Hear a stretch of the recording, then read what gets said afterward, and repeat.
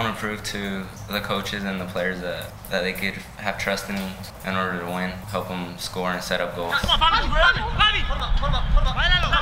It's a first step. It's a first opportunity, but I think as we've seen with a lot of these young guys over the last couple of years that they have every opportunity to run with it and really do something.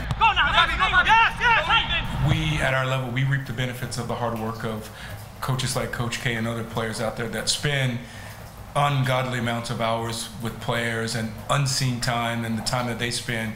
So we really get the benefit. There was a lot of training like when nobody saw. It could be on a Friday night, every day. There's no break in soccer in Dalton. But I believe wholeheartedly that players that have ability should be in the highest level environment they can to get better.